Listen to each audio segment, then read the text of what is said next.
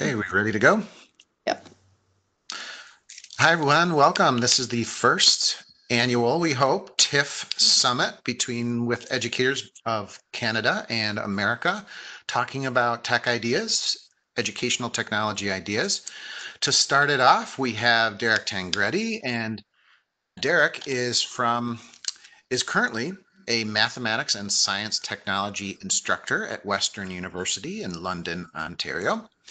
Derek has also received an award of excellence for his work at Western University and Thames Valley DSB around STEM education, computational thinking, and more. To connect with Derek, please make sure you go to at dtangred, Tangred, and Twitter, and go to his website, hackedu.com, which will be on the website. So please feel free to follow the website bit.ly/TIF Summit to get all the information and Derek's connection. So without further ado, I want to welcome you. My name is Andy Wheelock. Melanie Kitchen is also our event planner, and we're going to open it up with Derek. Derek, thank you. Awesome. Thank you, Andy, and thanks, Melanie. Hey, everyone. I am going to just start by using a Nearpod. So I'm sure a lot of you are familiar, but if you are not, I'm just going to start a live lesson, and you should see it on your screen. So if you, in a browser window, could go to nearpod.com and enter in this PIN code, DWAIM, you will be able to get it. And I actually think I can put the link directly into the chat here just to make it easier for some if I can pull it up. And here we go. Actually, I might stop sharing for 1 second just to make sure.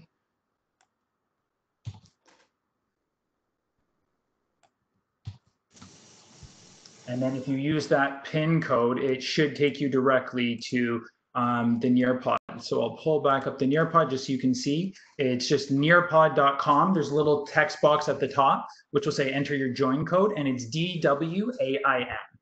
DWAIM. And while we're just waiting for that, I'm just going to say that this session is just more about like an organic conversation. I really just want to hear a lot of your thoughts as well. And you feel free to stop me at any time. I kind of love doing it that way. So I'm just excited to hear what your thoughts are and interject at any time. I know either Andy or Melanie will stop me, and I'm happy to answer any questions both during the session as well as after the session as well. So we'll see how many people we have in here. So I think 11. So we got a lot already quick. So here's where you can find me. And I'm going to be talking a little bit about Learning Constructed. And again, my name is Derek Tangredi. I'm at dtangred on Twitter. And I do have a bit.ly to these slides. In case you want the actual slides afterwards, you can have them. And I'll share out anything in addition to what I say if I go too fast or skip over a part. So thanks for joining. First off, this is awesome. And I'm trying to represent, I guess, Canada here to start things off. So this should be fun.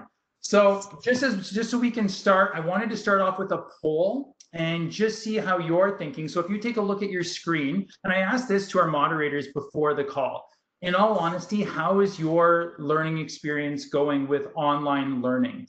And you might wear a couple different hats here. You might wear this as both a parent and as a teacher. So how is it going? So I put out like fantastic, best teaching ever, some good days, some bad. It's been challenging, I'm struggling. And I'm just kind of curious to see what we get as a collective answer here. And I'll just give I think there's a timer on it of like 45 seconds just to start, but we'll see what people come up with. It's been, so far, it's been challenging, and yeah, give a few more a chance to go in. Sorry, Andy, were you going to say something? Or no? Okay, so it looks like so far for those people who answered, we're looking at like some good days, some bad. So, and then it's been challenging. So I'll share that out just so people can see quickly like a synopsis of what they're looking at. So honestly, when we were on this call, like talking about it before, this is what I've been seeing too, and I've really been faced with is some good days, some bad days, but definitely it's been challenging and more challenging than I initially anticipated, I think. And I think the big thing to know is like that's okay. And I'm going to lead back into that point, but like right now where I'm sitting, London, Ontario, Canada, so much endless excitement here. I am a diehard Buffalo Bills fan for you guys out there, as I was just saying before the call. So I don't know if that adds any favors for you out there sitting at home. But if you want to see a little bit more about London, Ontario, here is where I live. This is literally our biggest strip and nice park in Victoria Park. And if you want, you can scroll around and see what all that London has to offer. But just so we're in this virtual world, we might as well embrace it and try to see what this change looks like or could look like for a lot of our students as we take them beyond the walls of the classroom. So just thought it'd be kind of cool to show where I am. So what about you? Like I know some of you got a brief bio about me, but I have no idea who you are and who, like, what you teach. So if you don't mind just posting on the Padlet, like where you're from, what you teach, that would be awesome and greatly appreciated, just so I can see and have a frame of reference of who we are. Drezik, yeah, I see you there. And then anybody else who wants to just post where they're from, what they teach, any comments, questions, anything, really, just to get the ball rolling. And then I'll start rolling into some of the stuff that I wanted to talk about today. So for me again, London, Ontario, I do teach at Western University. And I'll go over, oh, here we go, now we're all flowing in. Orchard Park, New York, 4th grade, all subjects. 4th grade, oh, London District Catholic School Board, there we go. 8th grade math and innovation, Niagara, intermediate prep. Sorry, press enter too soon, Therese. 6th grade math in New York. This is so cool because we'll have so many different perspectives. Oh, guidance, that's awesome. Technology integrator at Erie, Seneca. I do stuff development for teachers around the area. Dad, North Collins, New York Military Tech, pre-K to 6. And so Melanie was like, advising some of us like from Canada, where ours is a little different. We traditionally have K to 8, and then we have 9 to 12, but we know that you guys have middle schools and different elements, and there's different qualifications around teachers in the area. So I teach primarily within the K to 8 stream, but more in the intermediate. So that's like grade 6 to 8, and at the university level as well. So I'll give another second just for people to fill those in, and thanks for taking the time to do so. That's greatly appreciated. I have a better frame of reference of who I'm talking to now. So quite a bit all over the board, but definitely some consistencies. So where do I teach? Who the heck am I? So currently I teach at a school, Wilfrid Drake Public School, grade 7, 8, in London, as I mentioned. This is a very like high needs school. It's a very transient school. It's very difficult. But I also teach at Western University as a researcher and instructor, primarily within the STEM areas, so math, science, but then also empathy, because I don't think that any of these real learnings can be uncovered without having like empathetic design at the root of it. So what am I going to show today? So last, I think one of these interactives before we get into it. So what is working for you right now during e-learning? Like, what have you found successful? Maybe that I've missed. What is one idea or something that is really working? Gamification. Awesome. I wonder like what kind of gamification that is, but like, I know that it's a broad topic, but I think that like just even thinking of my kids, especially at Wilfrid Jury 7, 8, that they would love that. Bathroom breaks. Andy, Nearpod. I honestly, Nearpod, like I know I'm using it here and I promise I don't work for Nearpod, but I love Nearpod because my kids ask about it. Oh yeah, Minecraft EDU, Seesaw, Zoom, Nearpod, Flipgrid, love all these options. Yeah, Padlet. I've been using Padlet a ton during e-learning, just to post your ideas, go back and share it out. Awesome ideas so far coming through. And I'm glad that we have consistencies. OneNote, awesome. Yeah, like you can use like digital textbooks and things in OneNote. So many great choices. Give another like a couple seconds. Zoology. Okay, I haven't really used zoology, so that's kind of a cool one from Julie. Thanks, Julie. Interactive opportunities. Choice board meets Kahoot. Oh, and who Casey setting this up beautifully. I love this. This is like the perfect plug right into where we're going to go. Oh yeah, Udrez. Yeah, I definitely saw this too. Okay, so these are some great opportunities to talk about. Now we can like, even for someone sitting there like who may not have heard of any of these or at least one or two of them, now it's like, hey, maybe I can go and check that out and do that for like the last little bit with some of my kids, or apply that in greater detail, maybe even next year, depending on what that looks like. So for me, when I started out, this was kind of the class model. So I had students being bored because I was using the like traditional model. So like I was adapting quick on the fly.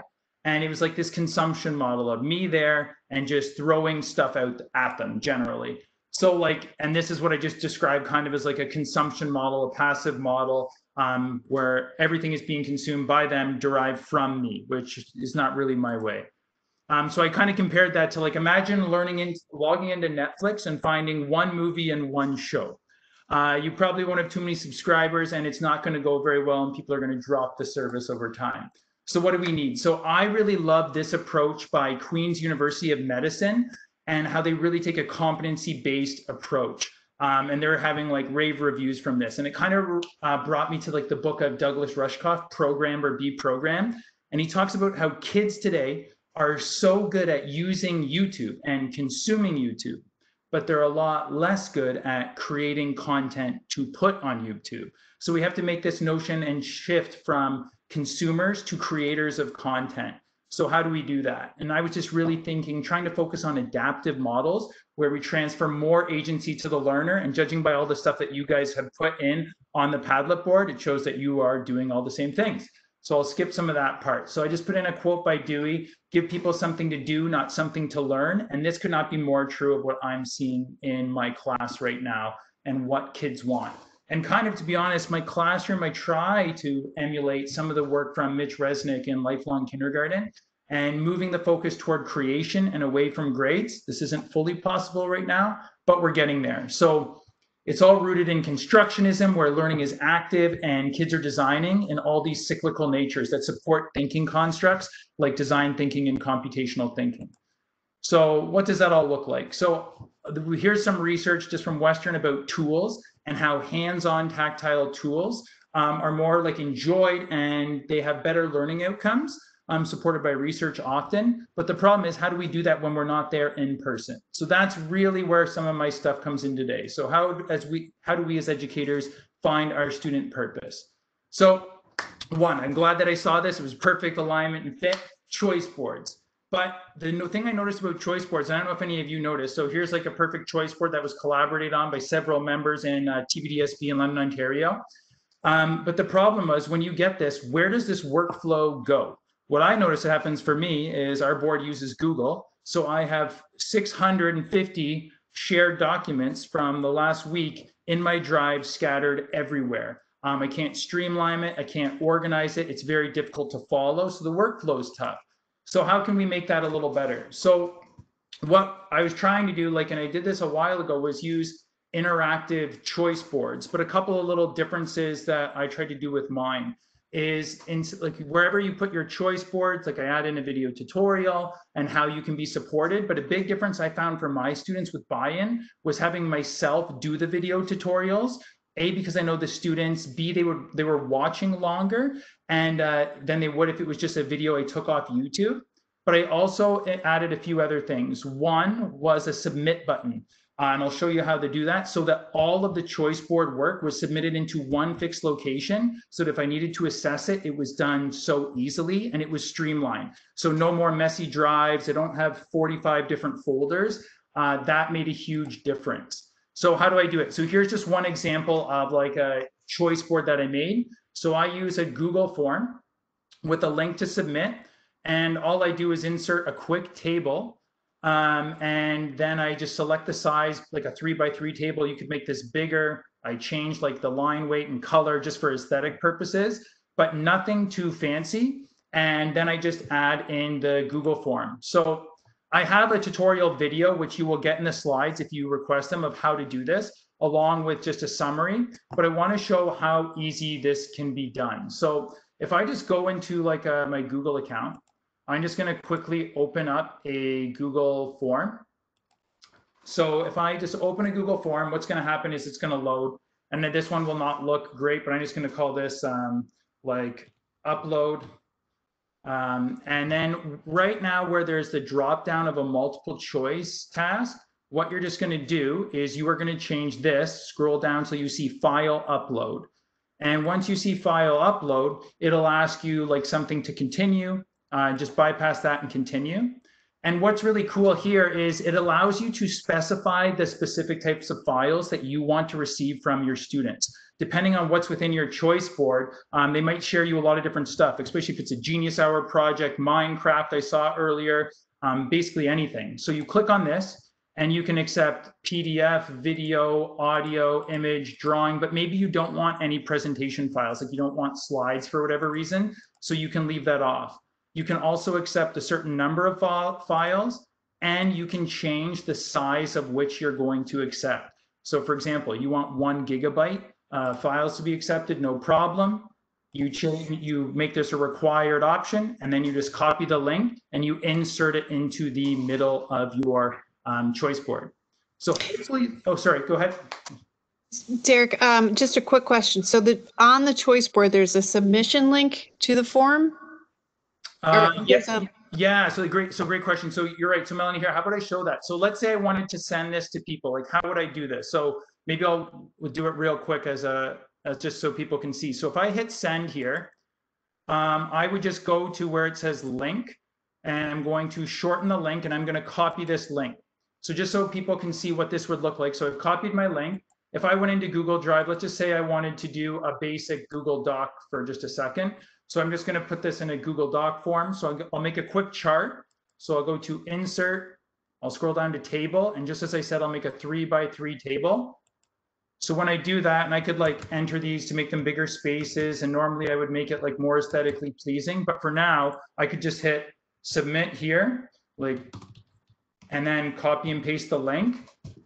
And now all they have to do, and I could change the text of this, all they have to do is click on this link, and as a user, they will be directed to this. And now here's what they'll see. Like normally I'd put in instructions, and they would just add file to attach. So you as the teacher now have all the student work and projects in one spot, and it doesn't have to be the same project. They can use their interest and things that they're passionate about and submit it, and you have it, whether it be video, audio, Minecraft things like screenshots from coding, Scratch, whatever it may be, Padlets, anything. You can put them all into your Google form and have them in your own organized folder where you don't have to go through a shared drive and search for them. And I just noticed that was really tedious, time consuming, where I didn't have the time to do that. And it just wasn't organized for me, and it was kind of driving me crazy. So maybe that's useful to some of you.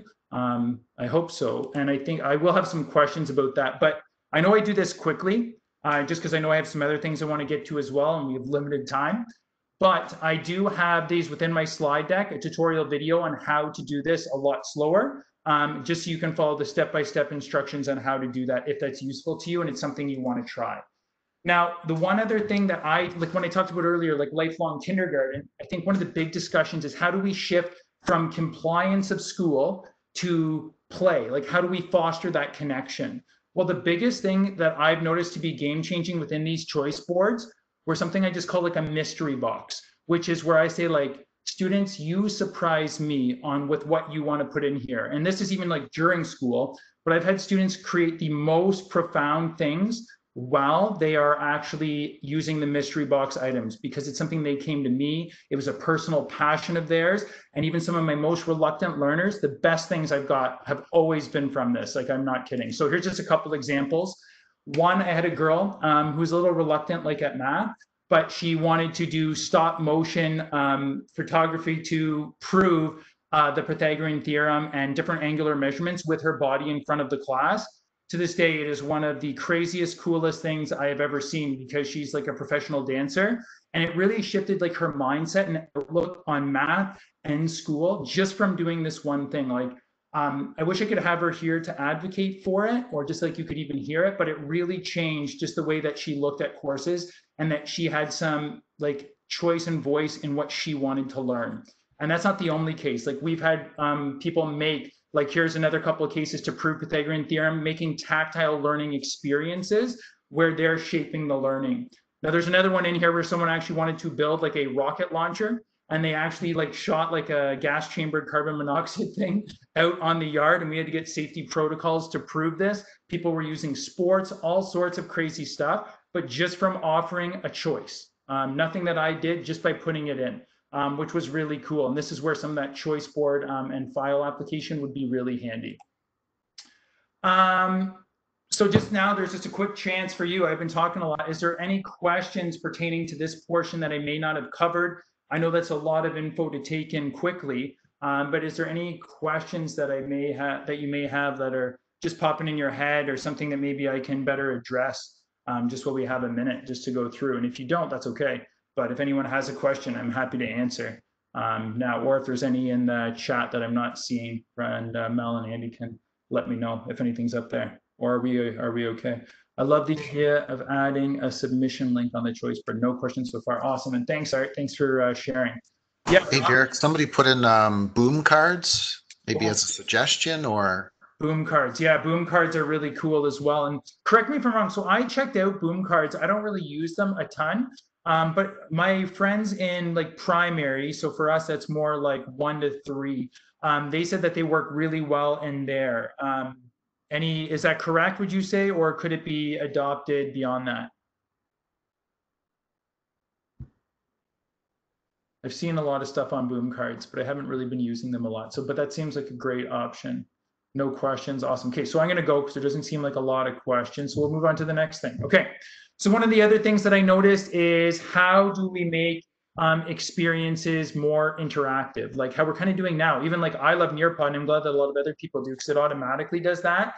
But some people, like especially at a school board level or a systems level, we can't do that. So why is this important? I just noticed a couple of things. Like students were becoming bored if you just post it on like either a OneNote or Google Classroom, or you're sending like them a ton of different hyperlinks, but they don't know how to use the tools. They're not consistent. Things change. Parents get frustrated. I've seen that element if you're just sending them to a lot of different applications. So I wanted to like make something consistent platform so it'd be easier to use and like a standard approach, and that so students are really active and a part of the lesson. So here, just as a quick little like activity for you to do. So I gave you a little picture prompt in Nearpod, and this will kind of like just hopefully like emulate what I'm trying to do. But these are like the 2 choices I feel students really have sometimes. Is A, like I just want you to draw which one of these you would rather learn, like the way in which you'd rather learn. So if you circle side A, you're just typing in your answers in order of these fractions. If you're circling B, you would be moving the fractions and manipulatives and representing them on a number line to prove what you're doing. So just a quick circle, you don't actually have to solve it. All you have to really do is circle which one would you learn, or draw, add in a reason why. Which way would you rather learn? What would be the way? And I think, yeah, and some people might change too and do different ways. So, okay, and I'm seeing so a lot of people are going, yeah, and I've seen the smiley face. I like it. The smiley face on the right. And I know that some people are going to be really analytical too, and some people would want to just do like the straight abstract model of just plugging in the computation, and that's fine. But what I'm finding with a lot of my students, they want to use like the virtual manipulatives. They want to be able to create and move something rather than just typing in answers. They want to be learning. And the research that I was kind of showing and alluding to earlier was that when they're in control of the content and manipulating it, they're going to have maybe greater understanding. And I don't just mean arriving at a summation or an answer. They're going to have better understanding of why that answer is and have maybe greater math flexibility in terms of numbers. Now, one of the other ways and things that I did, and I might have to shift off here for a second, is I made something like a PWIM. So I make interactive slides for students to use. So we did a shared reading. All I did at first was post like this picture. And I just said, like, what words do you see? Write them in the text boxes below. But the below words, like really like the next slide. So students are coming up, they're writing their words, and then they're taking their words, and then they're categorizing them based on what category they actually fall within in this text box. And this is just a literacy idea. This is by no means the fanciest idea of what you can do. And I'll show like this in a second. And then students, based on what they found, are writing like descriptive paragraphs based on what they did in their picture induction models.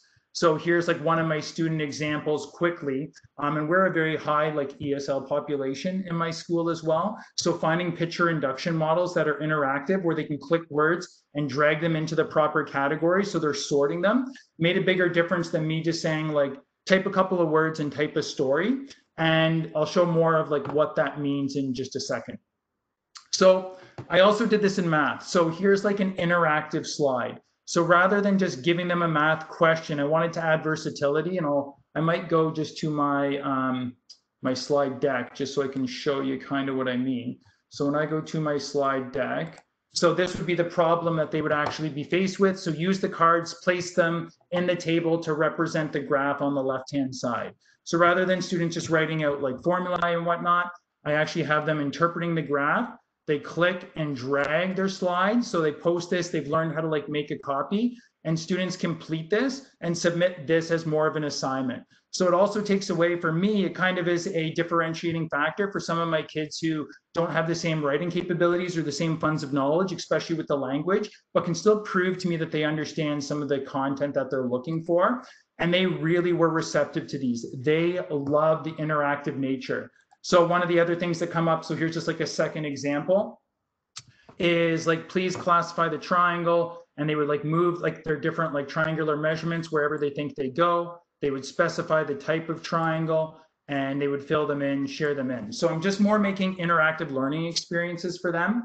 But the big ones have come in the form of concrete materials. So let's say you wanted to show like what you did in the classroom. It's previously like not possible using a consistent platform where you don't have to maybe send them to a hyperlink, but everything is made by you with the proper like curriculum that you're trying to get, is using something like even as simple as this, like using a 10 frame and like trying to represent the math that you want your students to know, like using 10 frames. So this is just like a quick little like show of how you could do some of these.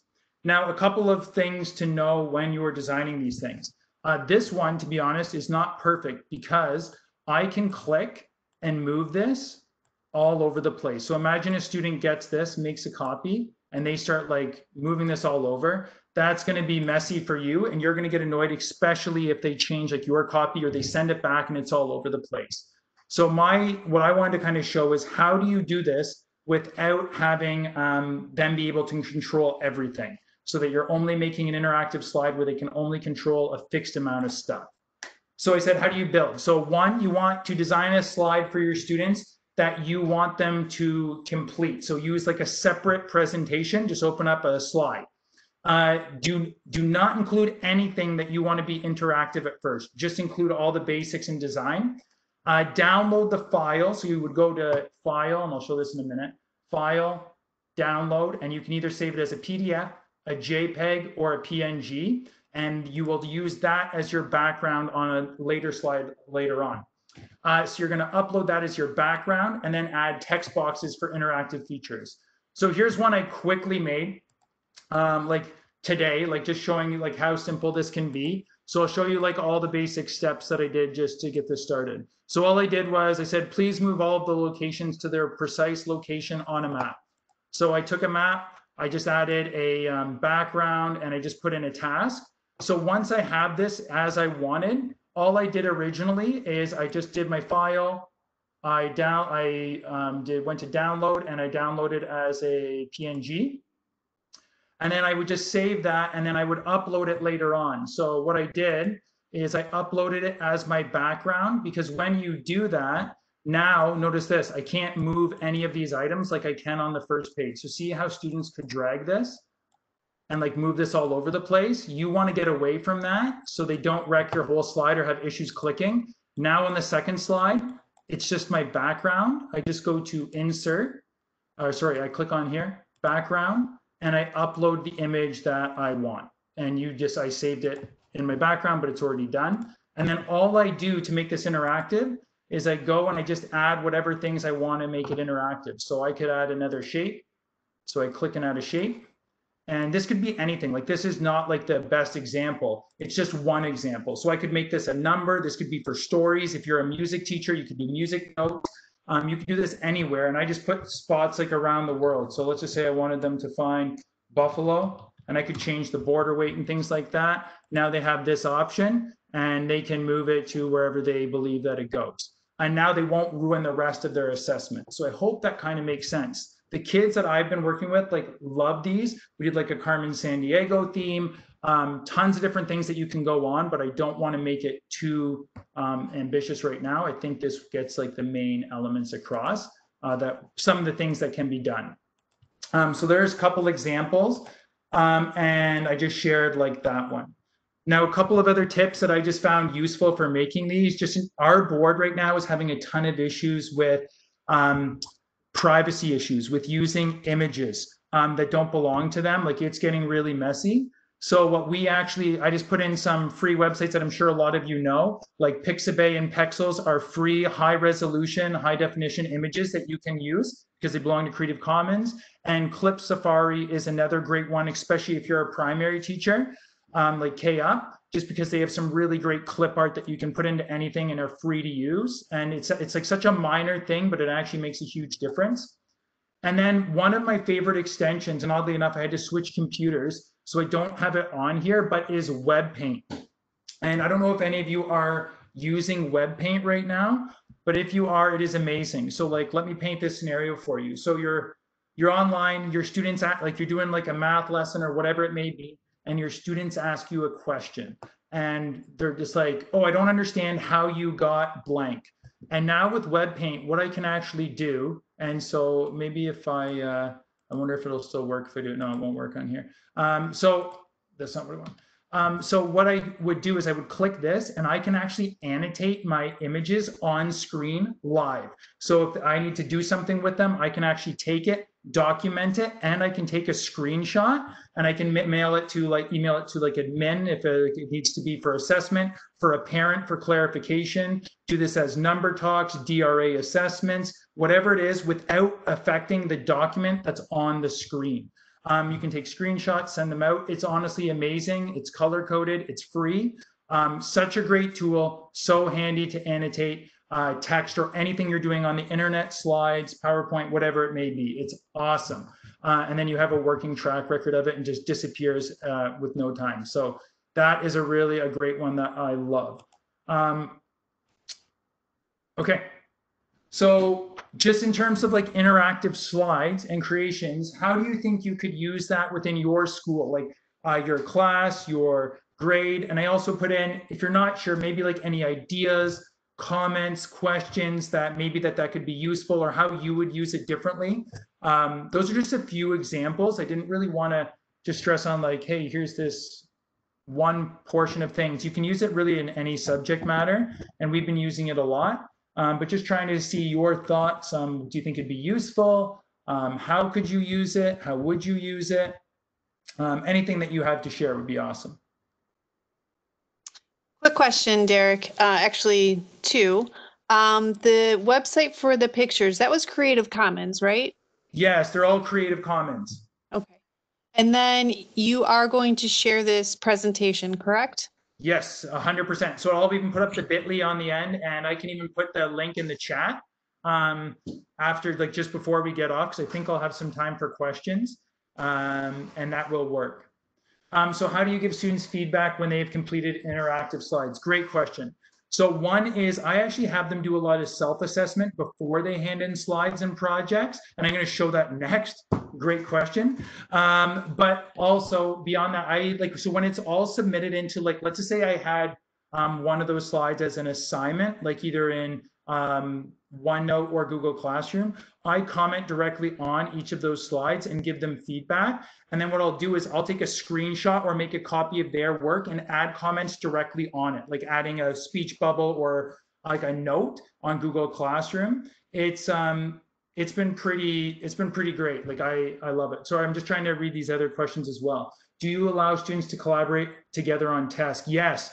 I did this one, if I have time to show you, I will, where each student took a UN sustainability goal, and it was a collaborative slide deck, and it was awesome. Each one, or like I had a couple people who had to do, they each did their own, but I gave them the success criteria, what it looks like, and it just had the icon of each goal all the way down, and they wrote their names in the bottom. And what I noticed by doing that, we went over like different aesthetic tips, and they had to write like a sentence of how they're going to change the world. That was a really powerful project for them, and we printed them using Creative Commons. Like they went to Pixabay, took great photos. We printed them in high resolution, high def. They were amazing. I'll share you that project if you want afterwards. I have the whole thing with the success criteria and assessment. I can show you the picture samples that they made also. Is WebPaint like Canva? Yes, kind of. Maybe slightly different, but definitely. How do you share success criteria? Yes, all right, great question. So I put normally at the beginning of my slide or my lesson what the success criteria is, and then I embed it into like a single point rubric or something I'm going to show next called the bar model. And this is like the perfect alignment to what we're going to do. I'd be curious to see how others might work to add audio. And yes, Drez, great comment. Yeah, the audio feature is really cool. So, and I'm sure Drez might touch on this. I don't know if this is, but I've seen a lot of people do like number talks in their slide, where either they get their students to add their own audio and insert it, or you get the teacher to do it as, like, say I posted a Google slide presentation. I wanted to show them how to multiply and divide fractions. So I'm doing it and showing it through interactive slides, and I'm recording an audio or telling them what to do. Great point, Drez. It's giving me a couple ideas just even as I sit here. Absolutely, we had grade 2s do this Google drawing to drag foods. Love it. And map, oh, map of Ontario. That is an amazing one. I love that. Oh, that's such a good idea. The moat extension, that looks really neat for that type of feedback. Yeah, so there's some really good ones. You guys are sharing some awesome ideas, so thank you for that.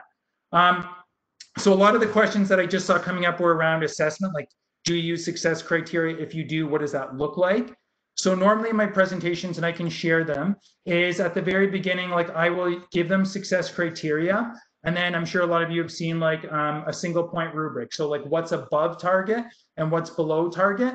And what I really do is I put my success criteria right in the middle of both of these that I put at the beginning of the lesson.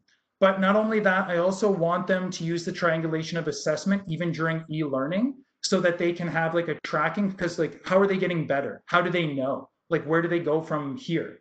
So what we do is we take this, and I have to give credit to one of my fellow teachers. So on Twitter, Ash Neth, who's at my school, she introduced me to like this model, and I have to say it's pretty awesome. So imagine you're a single point rubric, but just tipping it over. And we call this the bar model. So what the bar model is, we take our success criteria that was in the middle, and we start with very like easily achievable items. And like, student uses correct materials to build a hydraulic system. And they get progressively harder as we move from left to right. So here's all the success criteria I did on like a system build project. And what students do is they actually go and they either highlight or check off if they are exceeding the success criteria or like meeting it, or if they are below the bar and they're not doing it. And what I really noticed with this, whether it be writing, like for us, like French speaking, math, this was a good way to see like, oh, I actually am a level 3 because I'm not actually overextending between what Mr. T wants for all of these. I'm only doing it on like 3 out of 5. And this was honestly amazing, like keeping this in your writing journals, or like even attaching it to a Google Doc, whatever it may be. Students do this before handing in their work. And sometimes I'll say, okay, did you refer back to success criteria? And they know automatically now. Here's a slide presentation. Second slide, learning goal success criteria. Last slide or near the back is self-assessment with the bar, and they have to complete all of that with me. So like, and submit it. If they don't, I'm gonna ask them, I'm gonna hand it back to them and be like, well, you know at least now why you are a 65% student or 75 in terms of assessment. But you will see that like this gave them a growth opportunity to actually grow and learn something new. Honestly, this was like a game changer in a lot of ways for a lot of different types of assessment. And it's so easy. You can actually too, a lot of teachers print this off and make big copies and hang it on their wall in the classroom. So I know we're not in the classroom right now, but you can do that on a virtual classroom. But when we do go back eventually, you could actually put these out and have students actually take their work tactilely and hold it up and compare it with reference points to success criteria. So you could use benchmarks to see where they are and if it's meeting expectation or not. So I hope that kind of meets some of the success criteria and assessment questions. But I just thought it was really great to share. You can cut these things out, print them off, and just put them in their notebook, and then even add comments on it. And it's a direct link to all your success criteria messaging throughout the year. And I just really just put it in because, again, triangulation of assessment, really trying to focus on like not just the products, but observations and conversations with the students. Like, and I found that was coming out more with some of these things. And here's just different levels of how I'm trying to achieve that, like during online learning. Conferencing, like doing some one-on-one calls on like Google Meets and whatever it may be, Teams, video documentations. A lot of you, like Drez talked about the audio feedback, and like giving audio feedback to some is really handy, especially with like now like Google the closed captions for my school. That's big. So usually when I'm doing lessons, I put on closed captions. Interviews, choice boards, you name it. But these are the things that we are really looking to do. And I know it says Ontario because this is outlined in our documents of what we need to actually do, but just so it's there. I also am doing a lot of Edpuzzles. I'm sure a lot of you know Edpuzzle, but if you don't, Edpuzzles are awesome. You make your own video. Well, you can use uploaded videos already, but I noticed when I was doing them, it wasn't working unless I made my own videos. And I made my own videos in math, and you can add multiple choice questions, notes, or open-ended questions and link them to like Google Classroom or whatever you need to as an assessment piece. So you can walk through tutorials. And most recently, students have been doing them to me and quizzing me with it, which is super cool. So they've kind of taken the reins over on that one, but just another cool little site that I've had success with and really enjoyed, and students really like it. So I actually can't believe I made it through all those with the time. So we have 5 minutes left, but here's a chance for you. I said, first off, thanks so much for joining. Honestly, I truly value your time. I know how busy like all of you are. And I so appreciate it. And thank you for listening and sharing your amazing ideas. But if there's anything I can help with here, please let me know. And that's what I'm here for. If there's any resource you want, or if I can help you in any way, or you have an idea, just a comment, anything would be greatly appreciated. But no worries, Trez. Anytime for you, buddy. Thank you for sharing. All these are great. Keep going. Yeah, if anyone has ideas, or just even random questions you want to throw out there, I'm here. Happy to listen, and yeah, really excited and grateful for your time. Thank you. Is Nearpod? Can you share an example of the bar method? I'm confused. Yeah, sure. While you guys are doing that, let me here I have. Let me see if I have some. What can I pull up that I had from recently here? I wonder if what did I have recently that I used with it? Because I've had a lot of stuff in here. I'm just trying to think of one that I had right away. I can share one. I might have to send it after. I'm trying to think of a good one that will show you. I have like a narrative writing single point rubric, but I don't know if I have a bar one in that. I have to go through, but I do. I wonder if, hold on, my UN slot, maybe mine. I forget what I called it. I know it's, no. Is it in here? It might be in one of these. Hold on. Let me see if it's in this. Some of these are shared and made copies. So I'm going to see.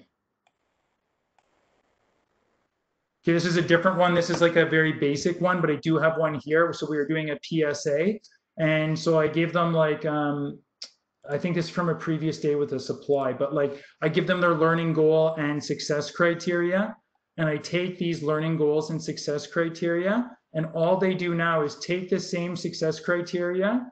And so like, here's a thing, set a purpose. So now all I do is make a 3 by however many grid. So a 4 by 3 grid.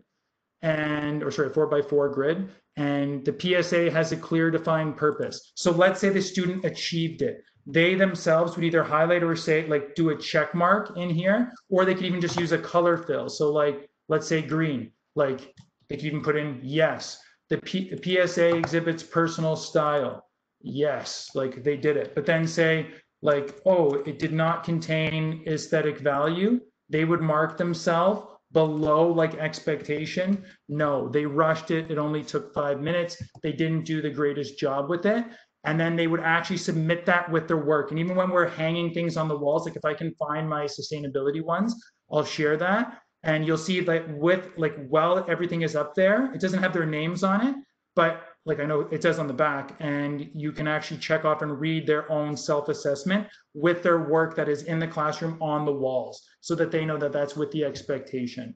Sorry, I'll go back to the Nearpod so people can see, because I didn't see them all. Thank you. Is Nearpod easy to use with grade 4? Honestly, Nearpod is so easy to use. Like, what's great about it to me is you can take your existing slides, push them into Nearpod, and just make them more engaging and interactive. It just adds to what you're already doing. I kind of think of it like the SAMR model and trying to strive to that redefinition. So say you had a lesson on, natural disasters, just as an example, and you wanted to like take them to show them one, you can use the free virtual reality field trips and take them somewhere that's experienced that, and they can see like firsthand the aftermath and kind of walk around with it.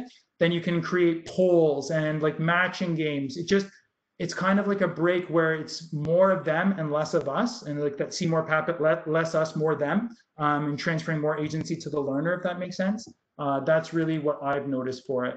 By the way, love the bills thing in their address. Let's see this one. Thank you for sharing. I love these great ideas. Looking forward to sharing these with educators. Awesome. Thanks, Casey. Thank you so much for taking the time. Oh, this is awesome. No, and yeah, anything that you guys need. There's so much here, and I want to share more, but I just don't even know. But yeah, if anyone needs anything else, Andy, thank you. If anyone needs anything else, like I'm still here, and any other questions, I will try to find. I do really have to find what these goals are. This is like for just one quick example of one of the UN project, like the collaborative goals that someone asked earlier. So I just set them up, and these are all in the corner. They kind of changed them, and each one of these goals became pretty strong. And these are all like student derived. When they're printed, a lot of these look like like they learned so much from this. Like what is like rights of using photos and Creative Commons? Like, what does that look like? And for some of these, they have like emigrated from Syria and have like little to like no English. So some of these look like professional. When they were on the wall, our admin was like, where did you buy these? And they look really strong, and they took great content, and they loved this project. And I noticed they were kind of assessing from one another, which was so cool. And these are just a couple of the ones you can see, just different amounts of them coming in, and just like doing like just honestly an incredible job for some of these things. So I was literally blown away. If you want this lesson of what this looks like, I can share it. I think it might even be posted on my website, but I'm not sure. But I'll share anything that you guys want if there's anything I can help with. But yeah, and I'll stop sharing just in case, because I'm talking enough. And yeah, and I think, yeah, any other things that I can help with? Or no, were you going to say something? I see somebody has their hand raised. Bobby, I'm going to unmute you. I see your hand raised. Do you have a question? I'm okay. I hit the wrong button. Okay. Sorry. That's okay. That's okay. Just want to make sure. If anyone else has a question that you would prefer to speak rather than type, now's your chance. I'll unmute you. You can raise your hand, which I think should be toward the bottom of your screen. There's a little speaker phone kind of thing. Oh, look, there's something that says too fast, shared way too much awesome stuff. Slow down. Kyle, I got this Kyle one. Kitchen, ladies and gentlemen. I spell favorite with a U as well. It's awesome. And I'm just, and sorry, like awesome that Kyle's in here too. And I'm just, I do see a question from Natasha, like about Nearpod, similar to Peer Deck. I would say that it is similar, and that comparison gets brought up a lot. Just a personal preference for me, I like Nearpod because they have so many integration points with different things, and they really take feedback. So like they have embedded like Flipgrid now, like class trips, Padlet, like it doesn't stop. And like even the PhET systems for science and physics teachers.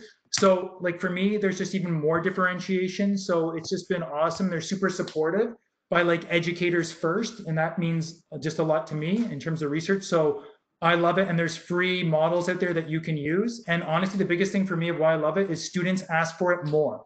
Like even online, I had a student the other day asking like, Mr. T, can you make me a Nearpod to help out with this one like patterning assignment? Like I'm not understanding certain parts. And she literally said like, can you make me a Nearpod? Like not a slide presentation. Like that's the format that she wanted. And they're like, they do awesome with it and they love it. They can't get enough, like all the different features. And I didn't even touch on half of what you can do there with a lot of that stuff. I just wanted to give you something to maybe like inspire you and let you do something. Like you guys are super creative and have some better ideas than I do, and so you can apply them, and I would love just to see what you make. It'd be awesome. Any other questions? Derek, you're using the paid version of Nearpod, correct? I do have the paid version of Nearpod. The free version does allow you to run like everything that you would need like in your classroom, but there is additional things that you can do with the paid version. Now, with that being said, for those of you who are interested in using it, you can actually become like a Nearpod certified teacher for free by creating a lesson and emailing it to them. and they will upgrade you to a paid version, even just for, I think, several months to try it out if it's something that you're interested in. And then you get like all the benefits of using Nearpod and the platform. And now they even have like Google Slides extension. So if you make something in Slides, you can just actually use the extension and convert it to Nearpod within Slides. You don't even have to go there. It's awesome.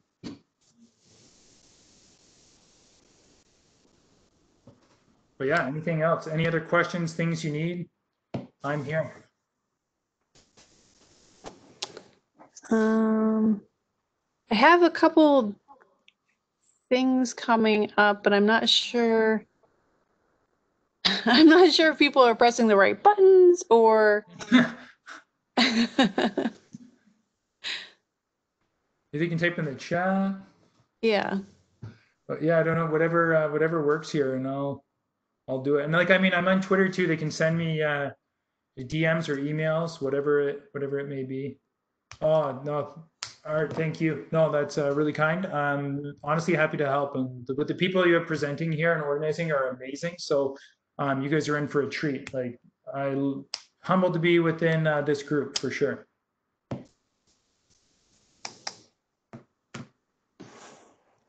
All right. Oh, you warned me. I had over here. All right. It's a good thing we're recording this. Yeah. I guess if there's not anything else, Andy, are you there? Yes, I am. Okay.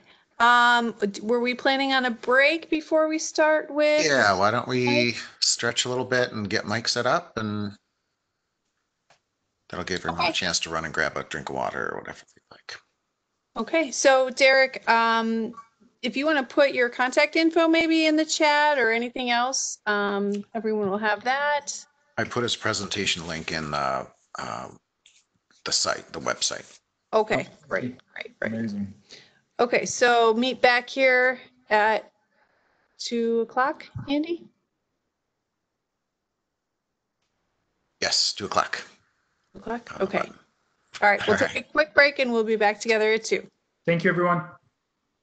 Thank you so much, Derek. No problem. Happy to help. Oh, sorry. I saw another question. Do students need to log in with Nearpod? They need to just log in. They don't need a student login or anything. They just how you did with the PIN. That's one of the greatest features. They don't need to sign up, do anything. You activate the lesson and they just sign in. So you'll activate a PIN every time. It's like a 5-digit PIN. They just go to the website, log on, and there's also a free app download as well. So both on Android and Google Store, you can just go and download the app. You could do it from your phone and iPad, and it pushes to all their like devices in the class, and they can partner, whatever works. Okay, awesome. Okay, enjoy your break, guys. All right, thanks, Derek.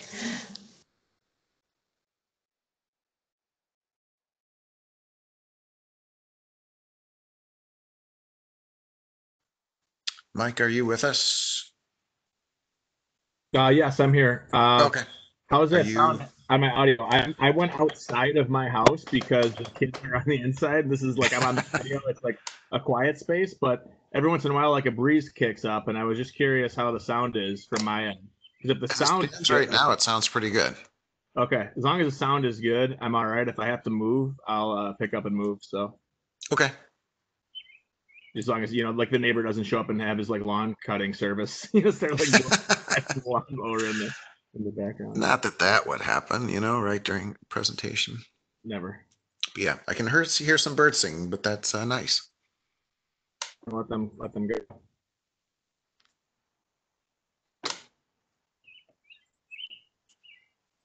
So are you good with sharing?